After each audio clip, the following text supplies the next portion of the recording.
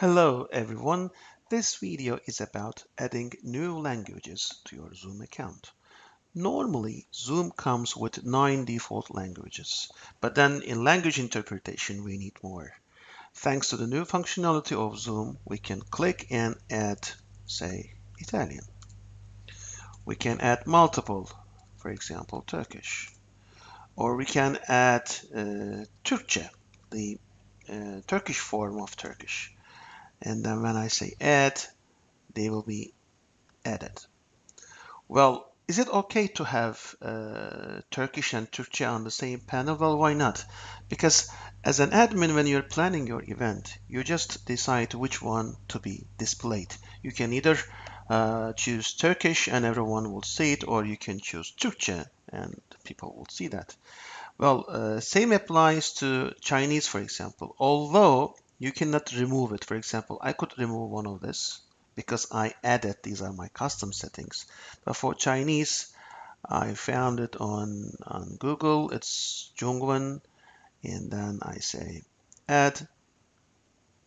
And if I do this, and if I create an event by using this icon in Mandarin, then the audience would see among their language settings Zhongwen instead of Chinese. Well, that may be convenient for people who don't really know a foreign language, and saying their own alphabet may sound more familiar.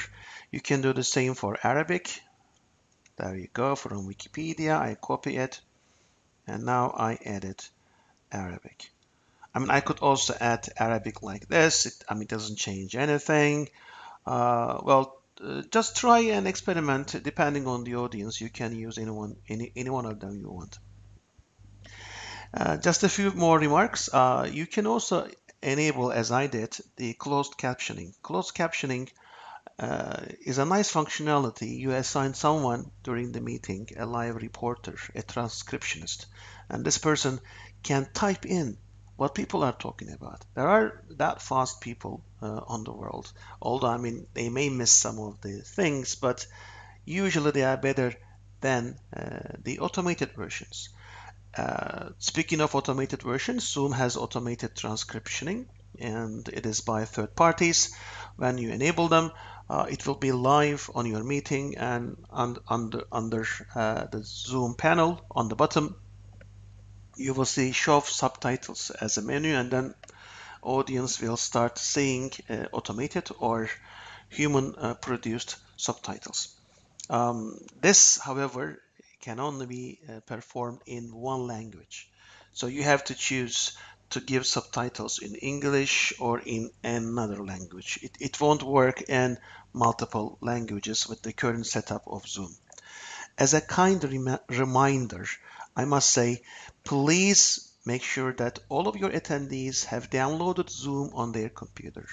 If they don't have Zoom app on their computer or on their phones that they connect to the meeting, they cannot access the interpretation. Interpretation icon will not show.